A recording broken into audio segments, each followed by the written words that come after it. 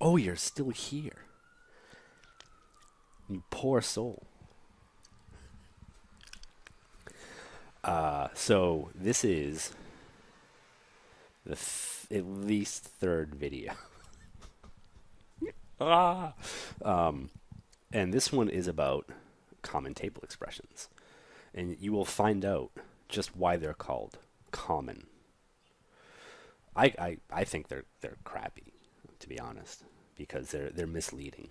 And the reason I know they're misleading is because a question that I frequently get during consulting engagements is, should I use a CTE or a temp table? And the answer is, of course, no. That is not an or question. They are not comparable objects. It's not a comparable way of doing things. Shut up. Beeping at me.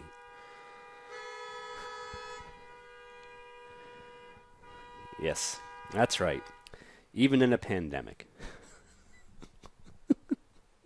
Anyway, let's get on with the show. So, why do we have common table expressions? Well, it's not just to make migrations from Oracle. I don't know, does anyone migrate from Postgres? I don't know.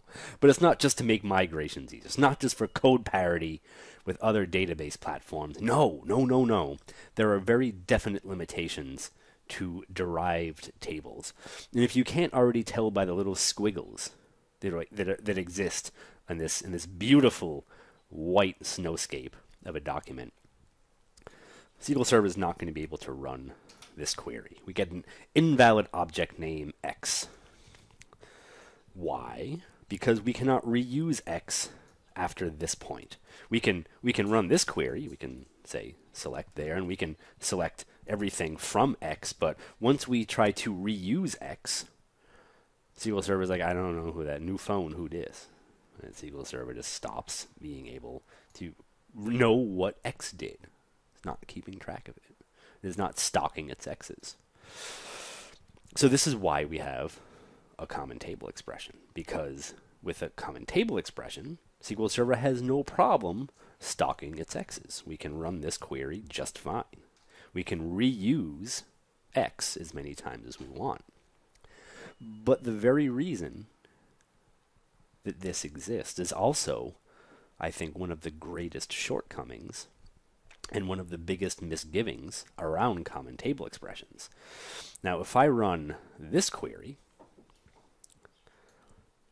where I'm going to have a common table expression, I'm going to select data from, I should turn on query plans for this. If I run this, we have one index seek into the users table. But if I union this CTE together a few times, I run this query, all of a sudden, we have not one, not two, but three seeks into the users table. CTEs don't materialize. Whenever you re-reference them like this, you need to re-execute the syntax inside of them. The same thing will happen, I didn't mean to bring that up, but with joins. Now, I wrote this join in kind of a funny way, but the way that you write the join doesn't matter. If we run this query and we look at the execution plan, we will see 1, 2, 3 seeks into the users table to execute the 1, 2, 3 joins that I do to my common table expression. So the first thing that you need to realize is that they don't materialize. They are not a materialized data set. You cannot index a CTE. You can index the underlying table or tables, but the common table expression itself can't be material. There's no like with index like syntax. Like create this index when you use the CTE. That doesn't exist right now. I don't know if it ever will. Now, this will get worse and worse as you make syntax inside of the common table expression more complicated, and as you join to the common tables or re-reference the common table expression more and more. If I run this query, and I'm not like actually run, I'm just getting the plan for it. I'm getting the execution plan minus for this query, and I zoom way out, we can see that for each iteration of that common table expression, we did quite a bit of work. We have the base query down here, and if we zoom in a little bit down here, we can see that for the 3 joins we have 1, 2, 3 times we touch badges, and then we'll have 1, 2, 3 times we touch votes, and then 1, 2, 3 times we touch posts. So and that goes all the way down to here, where the 1, 2, 3 times that we touch the comments table. So if you ever write a query with a common table expression in it, and you happen to take a look at the execution plan, and you think that, gosh, that's a big, complicated execution plan for this query, well, it's your fault, because you didn't listen to me. I tried to warn you. Of course, CTEs can sometimes be helpful. Sometimes. The problem is that you might just get lucky with them being helpful, and that they may not remain helpful, because there are no guarantees with CTEs. None at all.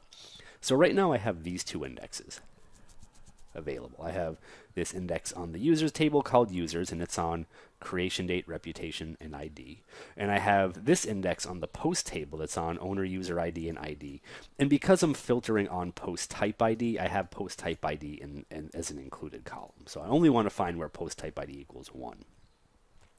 And the thing is, when I go and run a query that really well matches, well, I have index that really well match the join and the where clause for this query, but that index on the users table doesn't quite cover all the columns I'm selecting from the users table, well, something kind of unfortunate happens, in that SQL Server doesn't use my index, which makes me incredibly sad. And this query runs for a little bit longer than I'd like. So we can see SQL Server not using my nice narrow non-clustered index here, and we can see this query running for 1.2 seconds over here. Of course, if I tell SQL Server, well, hey, I want you to use my index, we can get it to. But I want to show you something really quick first.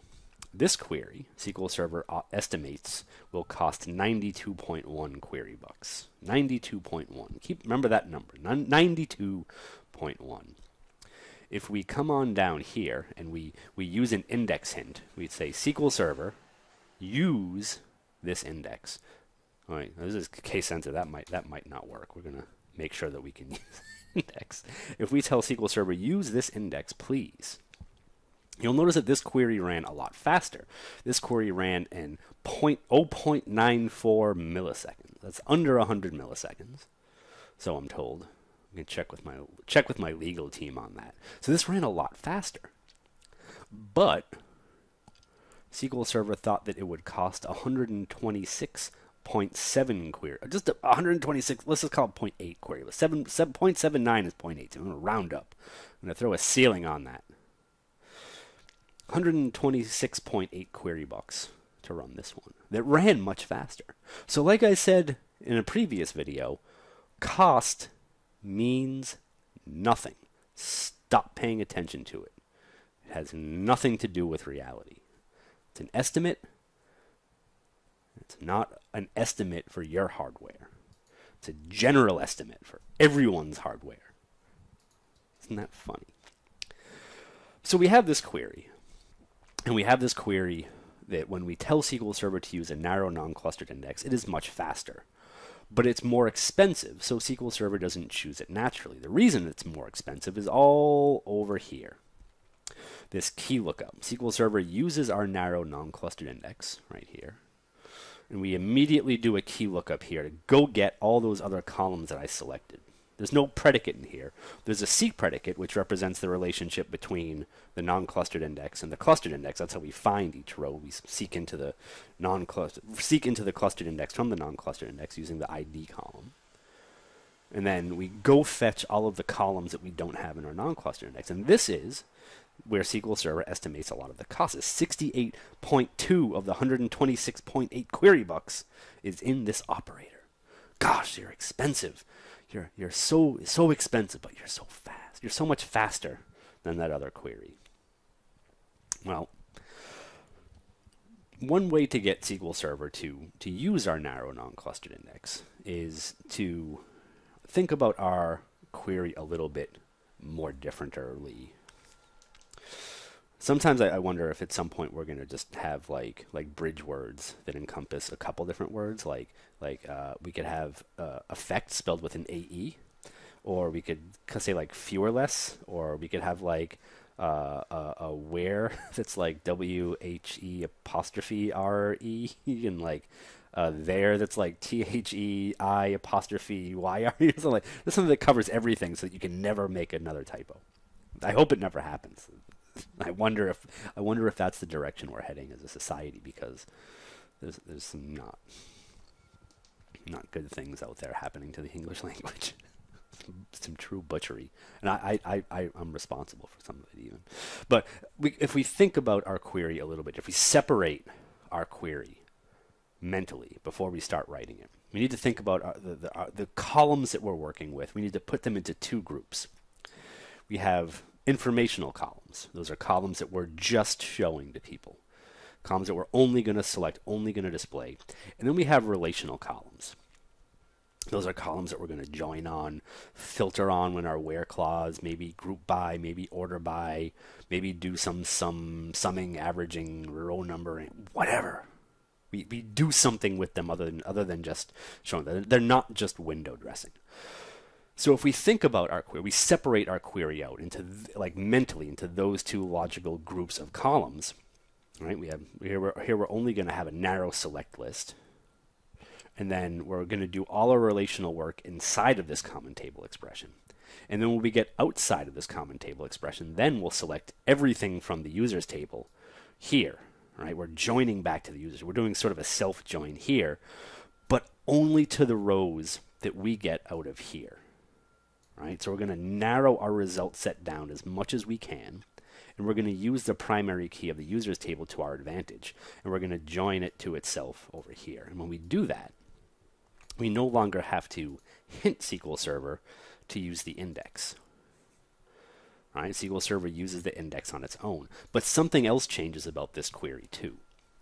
Now, with a key lookup like we saw on the last plan, the key lookup can't happen at two different stages in the execution plan. Whenever we do our seek into the non-clustered index, we have to also immediately afterwards nested loops join and go fetch the stuff for the key lookup out in the rest of the execution plan. That's not true here when we sort of rewrite things manually with a self-join. Notice that the clustered index seek into the users table to go get all of our columns happens way over here.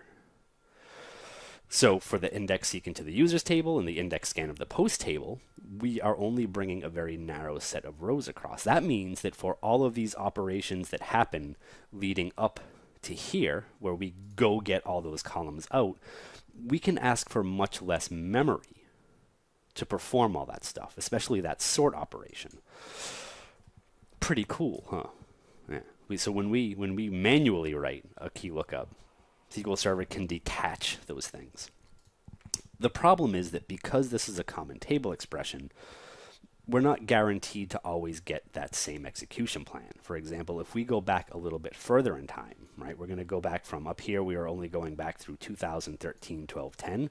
Down here, we're going to go back to 2012, 12, 10. Right? If we go do this and we say run this query, it's gonna slow down, and we're going to get a different query plan. So now SQL Server kind of did what it did before, right? Where we have the users table where we seek into there, we sort data here, we do our fake key lookup self join here, and then we do a merge join here, and we do some stuff here, and I don't know.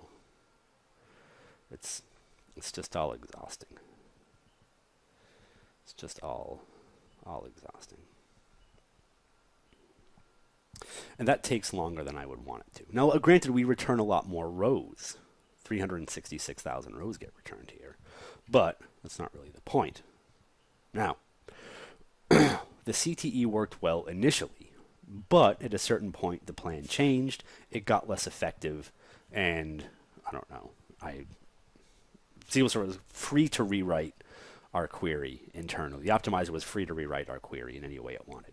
However, we can guarantee things a little bit better if we actually materialize them. So what I'm going to do is stick that initial query into a temp table and then select data out, and you'll see that that happens a bit faster with a bit more stability.